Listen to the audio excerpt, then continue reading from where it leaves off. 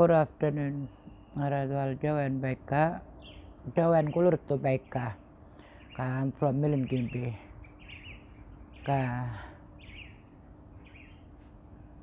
I do the art, faith in art course. Last year when I first came into this course, I wasn't sure how to do this because I used to do Yulngo style painting, and I used to work for all the old people, the men and the women. But when I came in and did this one for God,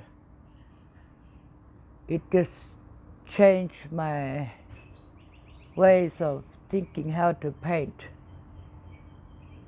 And at first when I painted, I was like shaking, and I wasn't sure what I was doing. And then when I did the one with that painting of the shore, the bay of Nungalinya and the beach with the Yulngo style, and then it just captured the way the colors are put in there, and the waters made me walk deep into my painting. And then I was doing it, and then I forgot how to do it when I went back because I wasn't doing it. I had a lot of things in my mind. But when I came back for the second workshop, and I just had to say, I trust you, Lord, you help me do what you want me to do. And then I started just doing it with trust. The more I trusted, the more the hand of the Lord was working in my hands to do paintings more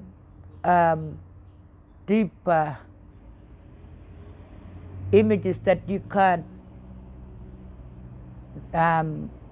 think. It just comes up and you just put it on the canvas and just draw. And it's teaching me that if I do things by my imaginations without Jesus, I get stuck there all the time.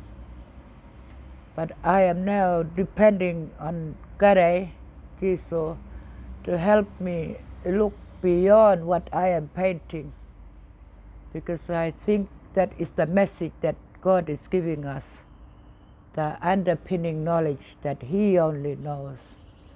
Some paintings are rare, some paintings you just do it by accidentally, and it just comes out. And I thank Jesus for that, and the Holy Spirit, the helper. Thank you for the art course. Yeah.